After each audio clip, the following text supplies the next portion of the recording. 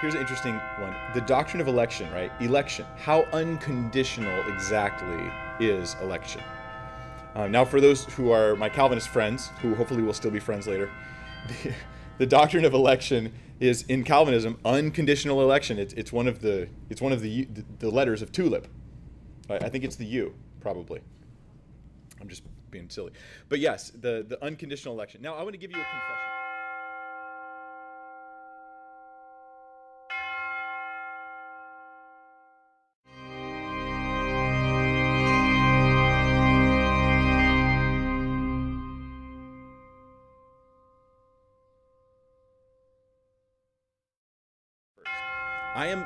This topic is massive. And when you delve into these issues and you start hearing the debates and the discussions, it starts to get rather complicated, and it branches out really quickly. And you started talking about election, and pretty soon you're talking about what the difference between libertarian free will and compatibilist free will and all sorts of weird, interesting concepts that just get a little bit too much sometimes, at least for one message, that's for sure. So I myself am still trying to learn and get these topics.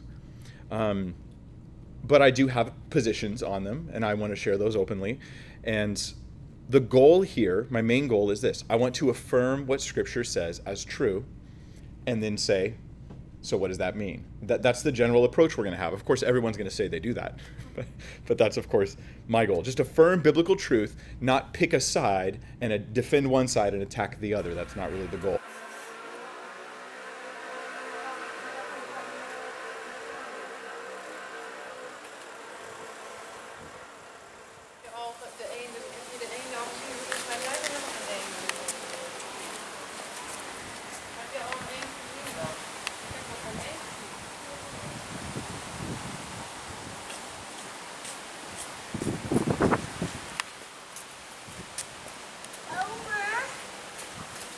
Lieve, ik ben toch niet oma?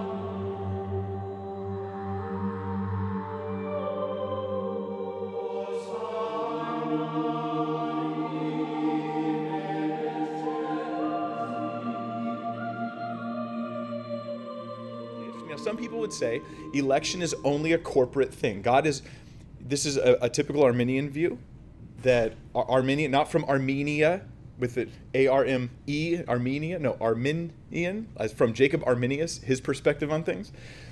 Anyway, this guy, he thought, okay, no, people are elect, but they're elect in a corporate sense. God chooses simply whoever is going to believe in Jesus. That's his choice. I choose whichever ones of you believe in Jesus, you're the elect. You're the chosen. Now, do you believe in Jesus? Then you're one of the chosen. I do think that that's a very interesting...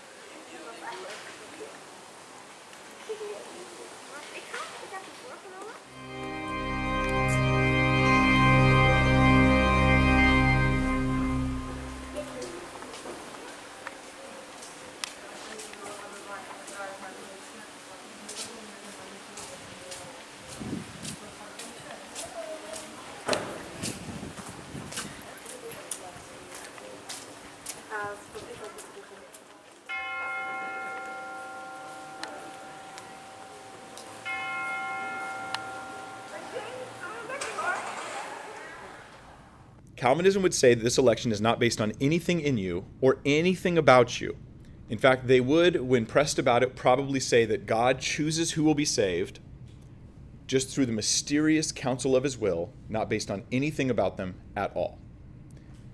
And they say mysterious counsel, like don't even try to figure this out.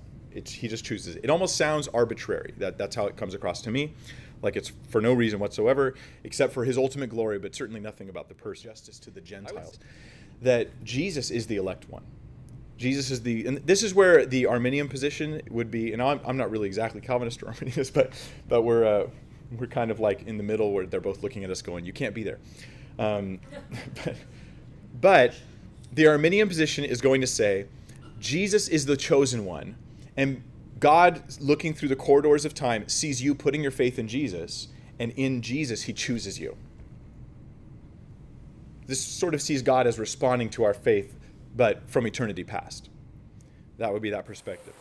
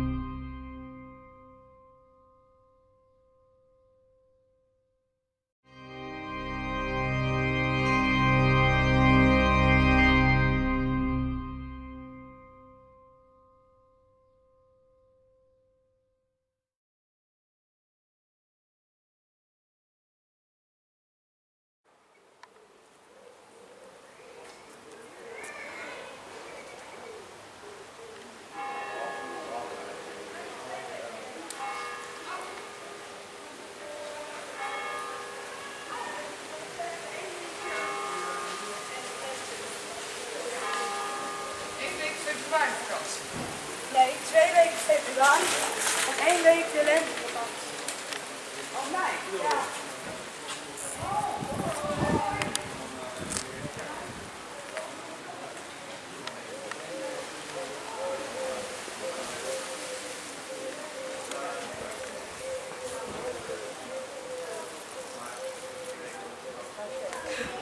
Ja, maar hoe heet het? Zij wil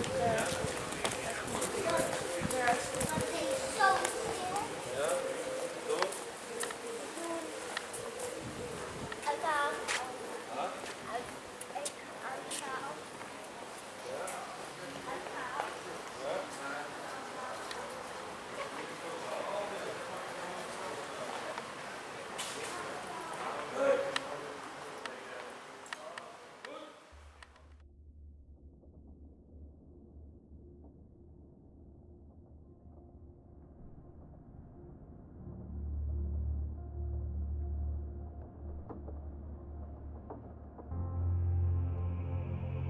Romans 8, 29 and 30 talks about predestination as it relates to us. Not just events, but our future.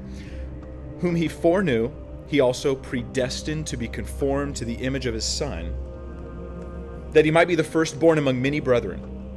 Moreover, whom he predestined, these he also called. Whom he called, these he also justified. And whom he justified, these he also glorified. We're getting a view that this is what's happening in the salvation of individuals is something that has long ago been laid out and planned out. But this leads us to some questions, doesn't it? It's natural to wonder, if God selects who's going to be saved, does he select the unsaved in the same sense? And there are some Calvinists, only some, who would believe in double predestination. Or on one side they'd say predestination, and on the other side reprobation, or the decision of God to pass over certain individuals, that sort of thing.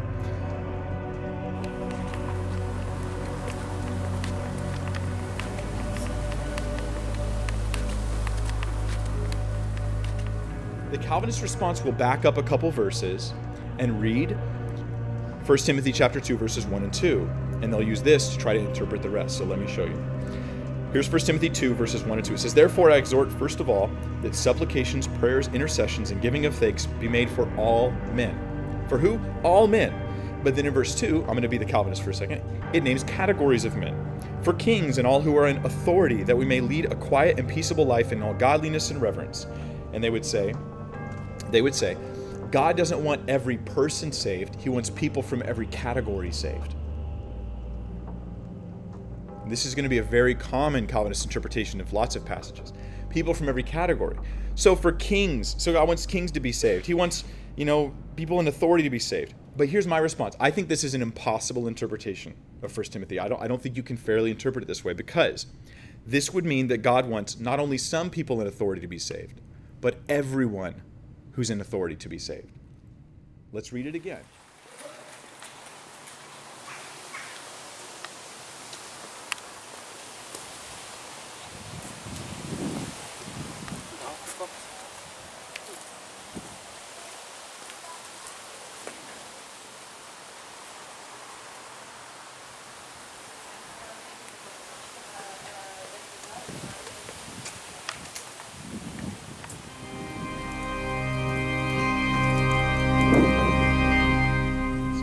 John 2:2, "And he himself is the propitiation for our sins, and not only for ours, or not for ours only, but also for the whole world."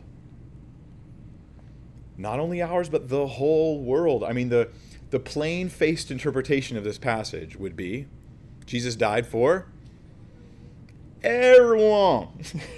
Everybody, the whole world.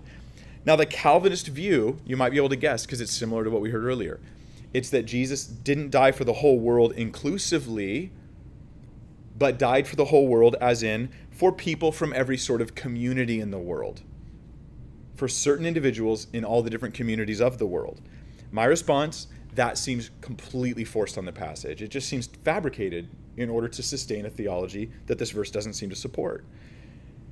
Similar interpretations are offered a lot like that in Calvinism. So you take any phrase that says something, God loves all, or everyone, or the whole world, and it always just means, people from around the world, not the whole world, not everybody. 1 John 4:14, they'll interpret this the same way. "And we have seen and testified that the Father..."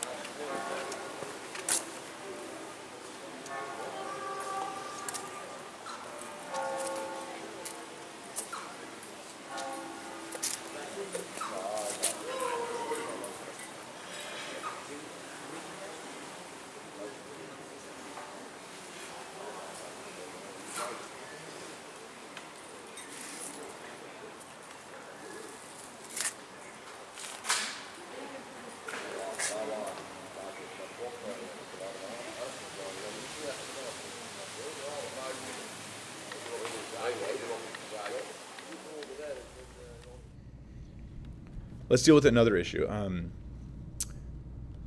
Do humans really have a choice to accept or reject the gospel? Or is the Calvinist view of total depravity in the sense that, here's the view, you are so hateful against God, you are so lost, you are so dead in your sin, you're like Lazarus, and Jesus, he calls out to Lazarus, Lazarus, come out of the grave. And Lazarus, do you think Lazarus could have said no? No, of course not. Dude, you're going to do what he just told you to do. Like, you're going to come out of the grave. The thing is that Lazarus is an analogy. It's not actually a teaching. Like, this is an analogy there. You don't make arguments from analogies. Right? You come up with a teaching, and then you have an analogy to illustrate it, but you don't argue from analogies. That's like, welcome to every cult in the world argues from analogies. Talk to a Jehovah's Witness about why they don't believe the Trinity. They'll argue from an analogy. Well, I'm not my son and the Father. And you're like, dude, you're not, that's not even the doctrine of the Trinity you're arguing about. And so we shouldn't argue from that. That's not smart.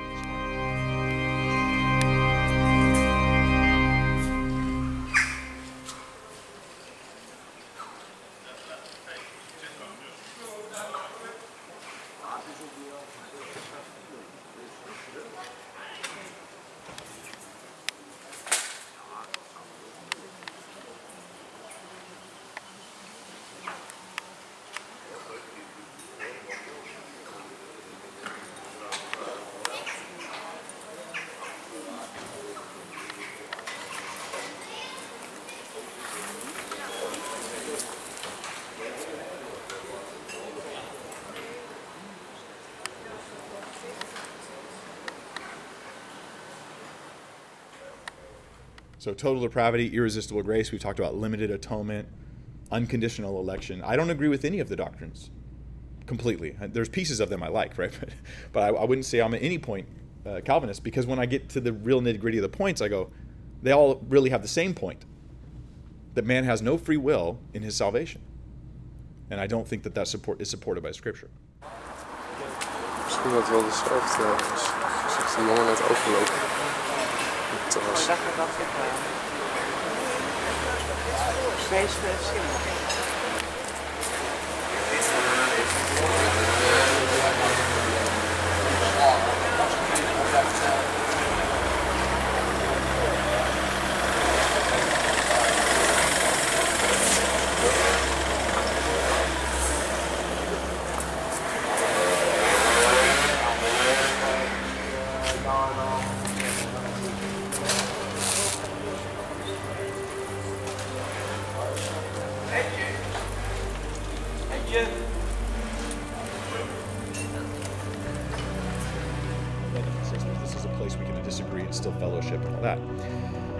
So, does man really have a choice to accept or reject the gospel, or is Calvinism true, where it's just like you reject it until God regenerates you and then you accept it? End of story. Or is it that faith comes and as a result of our faith He saves us and regenerates us? Well, Ezekiel 33:11 says this: "Say to them, as I live, says the Lord God, I have no pleasure in the death of the wicked, but that the wicked turn from his way and live. Turn from your evil ways, for why should you die, O house of Israel?"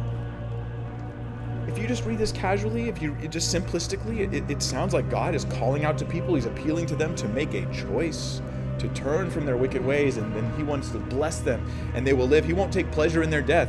Oh, but He will kill them. Right? Judgment will come, but He doesn't want it to be that way. And He lays it down into their decision making. Now make your choice. Like, behold, I set before you this day life and death. Choose whom you will serve. There's seems to be choices. This is throughout the Scripture. He places Adam and Eve in the garden. He tells them what He wants, and He lets them make a choice. He already knows the choice. He's already made a huge plan, factoring in all of our choices, but these are real choices.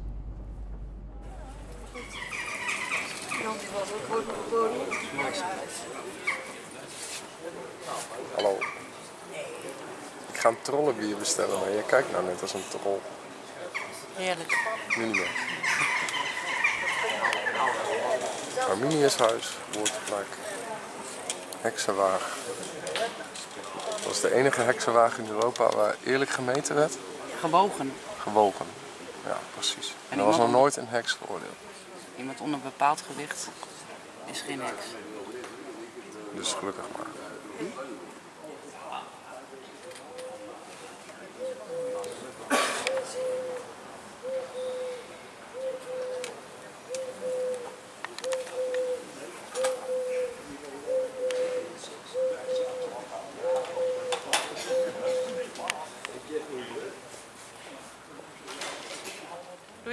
We should be able to fellowship with Calvinists. We should be able to fellowship with non-Calvinists or Arminianists. If you're a Calvinist and you can't fellowship in sweet love with non-Calvinists, there's something wrong with you. If you're an Arminianist or a Calvary Chapelian or whatever we are, and you cannot fellowship in sweet love with a Calvinist, something is wrong with you. These are not dividing issues. They're great issues to discuss. I like to hear the best Calvinist arguments and the best Arminianist arguments and everything in between. I love to hear these things and think about them. We're really struggling to understand big issues, and there are other verses that are worth bringing up to deal with Calvinism, but this has not been focused on. Let's examine all of Calvinism. But I wanted to take election and predestination and talk about it so that we could get these things down.